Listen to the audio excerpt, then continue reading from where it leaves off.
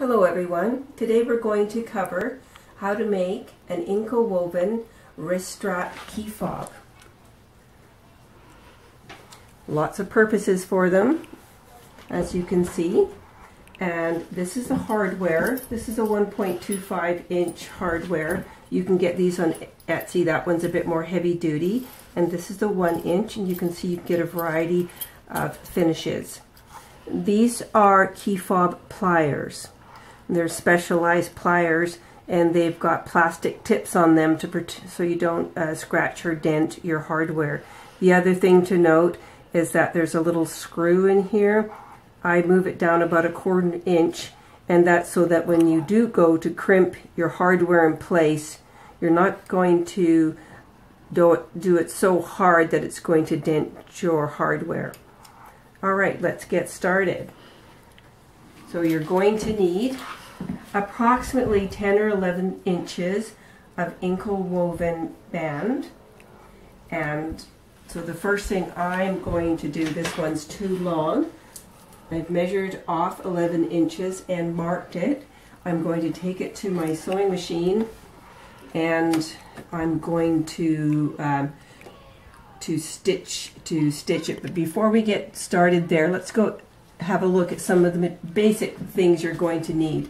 Basic polyester thread, basic thread, measuring tape.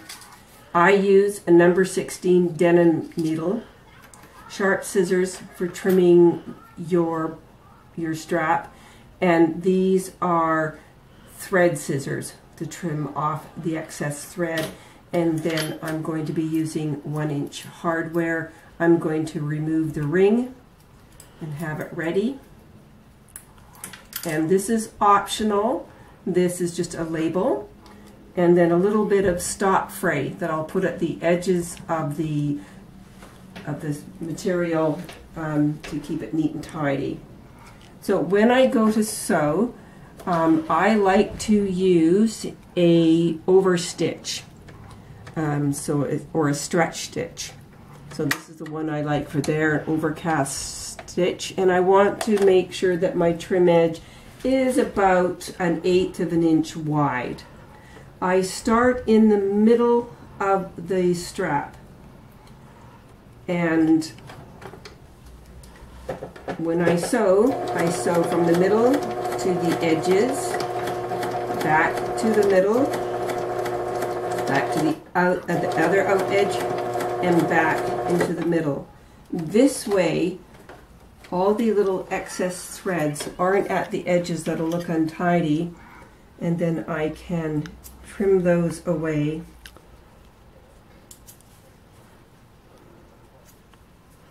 And then I'm going to get my scissors, and then I'm going to trim here as close to where I've stitched as I can.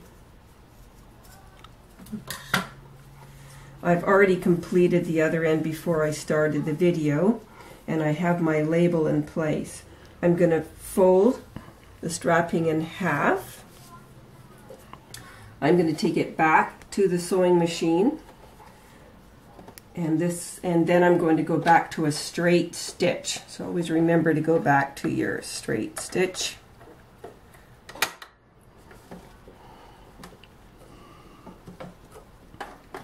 And again, I'm going to start in the middle. I'm going to go to the outside edge, back to the middle, and then back to the other edge, and then ending where I started in the middle.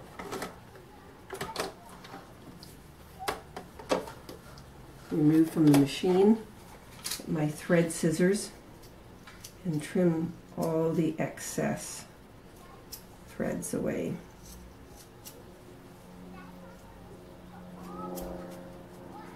Now before I put on my hardware, I'm just going to put a little dab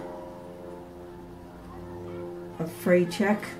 A little bit too much there on the edges. Wipe that off there. And just press it in there, just to mold it in there. Then I'm going to get my hardware.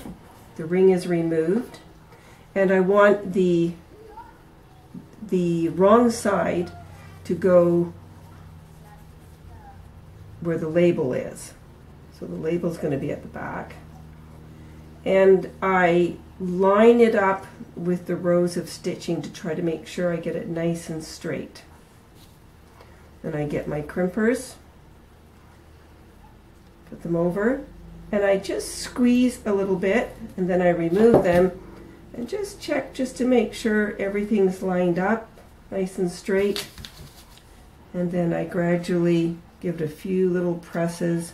I'm not going too hard because I want to make sure I don't dent my hardware. Oops, I found a loose thread.